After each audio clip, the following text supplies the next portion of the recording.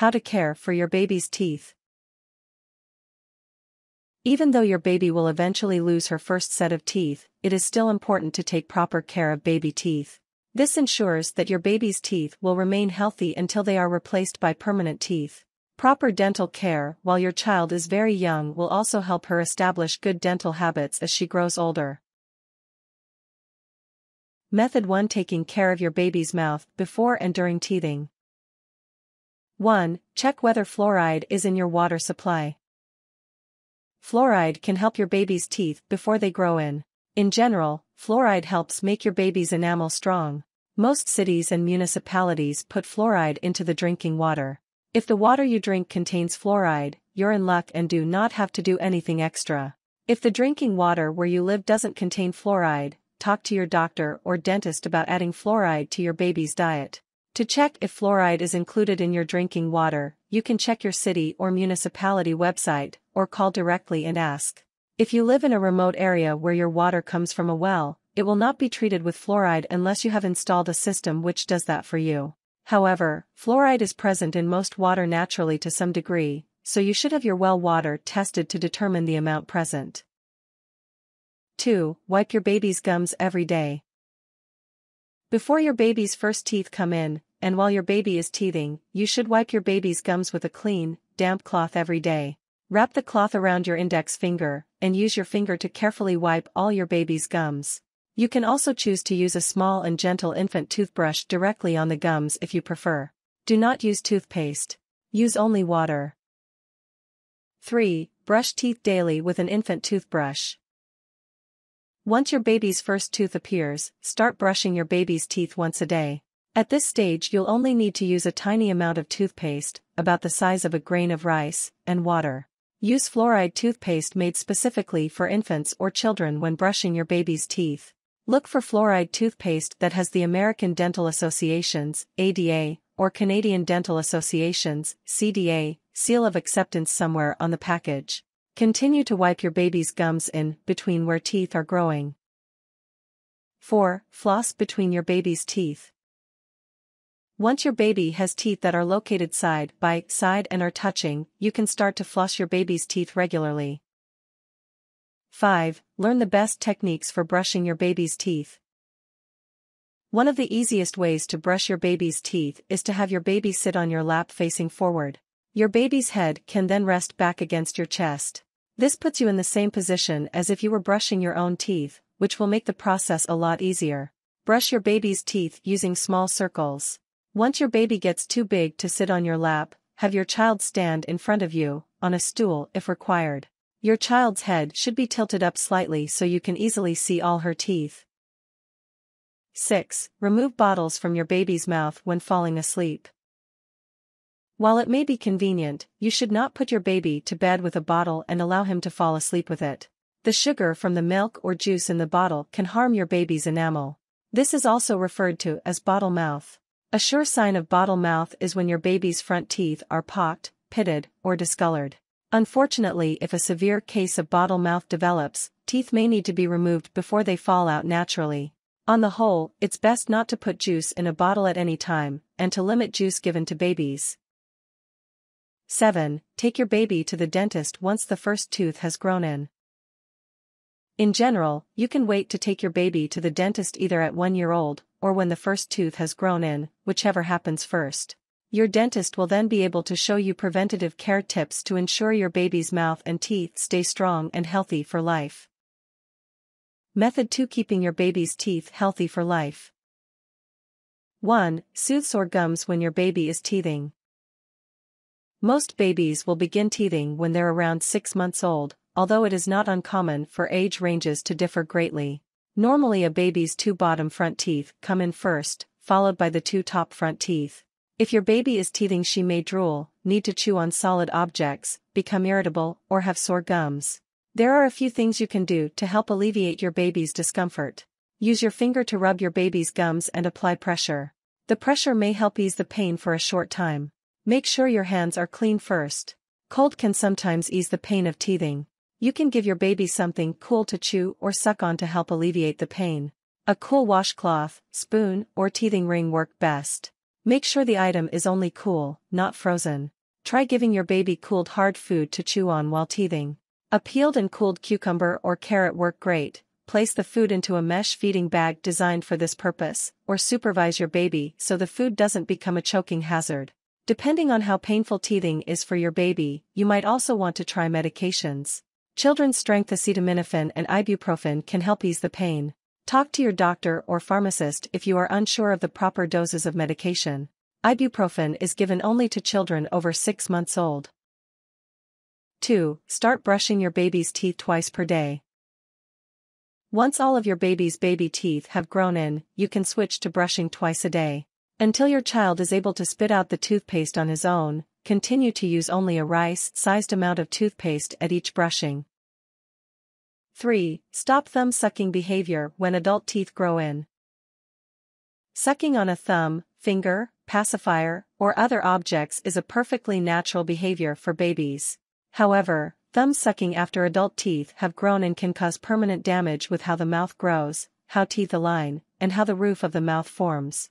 Pacifiers are no better than thumb sucking when it comes to long-term damage to the mouth.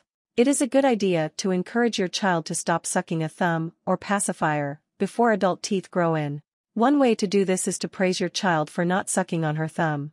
You could also give your child a comfort item such as a stuffed animal or blanket to use when she is tired or wants to suck her thumb, or use a pacifier. Thumb sucking is often a side effect of insecurity or discomfort. Therefore, one of the best ways to stop thumb sucking is to address the underlying reason for it. If your child feels insecure or uncomfortable, address that problem first, and thumb sucking should stop as your child becomes more secure and comfortable. If you are having trouble getting your child to stop thumb sucking, you can also consult with your dentist for additional ideas and even medication that may help. 4. Teach your toddler how to spit out the toothpaste. When your child is about 2 years old, you should start to teach spitting. You need to encourage your child to spit out excess toothpaste instead of swallowing it. While it may seem easier to use water to help your child spit out the excess toothpaste, the sense of water in her mouth might actually increase the chances of swallowing. And rinsing a mouth with water after brushing can also rinse away the fluoride that is beneficial for teeth. 5. Create an example of good oral care by allowing your child to watch you brush your teeth. Babies and children learn a lot by watching what their parents do. To help teach your child that brushing and flossing are good habits to get into, allow your child to watch you do these things. You can even have your child imitate you while you're brushing and flossing. 6. Increase the amount of fluoride toothpaste used. Once your child is able to spit out excess toothpaste while brushing, you can increase the amount of toothpaste used to a pea-sized amount. This normally happens when your child is about 3 years old. 7. Supervise your child while brushing. Even when your child is old enough to brush, you should continue to supervise until your child is at least 6 years old. The main reason for continuing supervision is to ensure your child isn't using too much toothpaste or swallowing it. Method 3. Feeding your baby the right foods to prevent tooth decay. 1. Breastfeed until your baby is 6 months old. Breast milk is the absolute best food your baby can consume. Even when a baby starts on solid food around 6 months of age, he can continue to drink breast milk or breast milk substitutes. As long as you clean your baby's teeth and gums after meals, breast milk should not have any negative impacts on your baby's oral health. 2. Eat a healthy, well-balanced diet. While you're breastfeeding, anything you eat can affect your baby. Therefore, you need to eat a healthy and well-balanced diet in order to ensure both you and your baby remain healthy. Calcium is vital for the development of strong and healthy bones and teeth. This means you need to ensure you consume enough calcium for both yourself and your baby while you're breastfeeding. 3. Start feeding your baby solid food at 6 months. Your baby should start eating solid food at around 6 months of age. Ideally, this solid food should be fortified with iron and contain no added sugar. Serving cereal with milk will help reduce the effect the sugar will have on your baby's teeth. You should not allow your baby to consume sweetened cereal as a snack between meals. The exposure of your baby's teeth to sugar over a long period of time is worse than if the sugary item is consumed all at once. 4. Avoid giving your baby cow's milk until she turns 1. In order to avoid iron deficiency anemia, your baby should not be given cow's milk until at least 1 year of age. If you want to put milk on your baby's cereal, use breast milk or infant milk, not cow's milk. When your baby is between 1 and 2 years old, you can start providing cow's milk as a drink, but only up to a maximum of 24 ounces per day. 5. Switch from a bottle to a sippy cup when your baby is 6 months old. In order to ensure bottle mouth doesn't happen to your baby, it is a good idea to start switching to a sippy cup around 6 months of age. The sucking motion of drinking from a bottle can actually damage your baby's mouth, so switching to a safer form of cup is a good idea. 6. Reduce the amount of sugar your baby or child consumes. Sugar can cause teeth to decay in adults and children. If your child has sweets every day, it will significantly increase the risk of tooth decay. Reduce the amount of sweets your baby or child consumes, including sugary drinks, to help prevent any form of dental intervention. Tooth decay and damage can also be caused by drinks that are highly acidic, like juice. Give your baby mainly milk and water to drink, instead of pop or juice. Check the amount of sugar contained in baby food and try to select the options with the least amount of sugar. Dilute juice with water by adding 10 times the amount of water to a bit of juice. Reward your baby with objects like stickers, etc., rather than cookies or sweet treats. If your baby requires medication, ask your doctor for a sugar-free version. 7. Beware of fruit juice. Fruit juice contains a lot of sugar. Because of this, infants should consume no more than 4 to 6 ounces of juice per day at most. If an infant is given fruit juice to drink, all the juice should be consumed at once. Fruit juice should only be given as a drink during the day, not before bedtime. Infants should eat mashed or pureed fruit prepared at home. Unfortunately, a lot of mashed or pureed fruit baby food includes added sugar. If you are unable to make your own, look for a commercial version with low or no sugar. If you give an infant juice to drink, it needs to be consumed all at once, over a short period of time. The longer teeth are exposed to sugar, the harsher the impact will be to the teeth. The same suggestions for fruit juice also apply to soda pop and any other beverages with sugar added, e.g. Kool-Aid. Tips.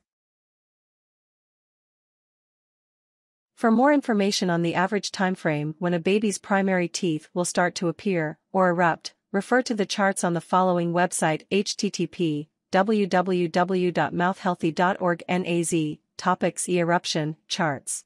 For detailed information about pediatric dental care, see the following PDF on the American Academy of Pediatric Dentistry's website: http://www.aapd.org Assets 17 FastFacts.pdf. Newborn babies do not have the bacteria that can cause tooth decay. But a parent or another child can pass this dangerous bacteria to a baby by sharing a spoon, bottle, or pacifier.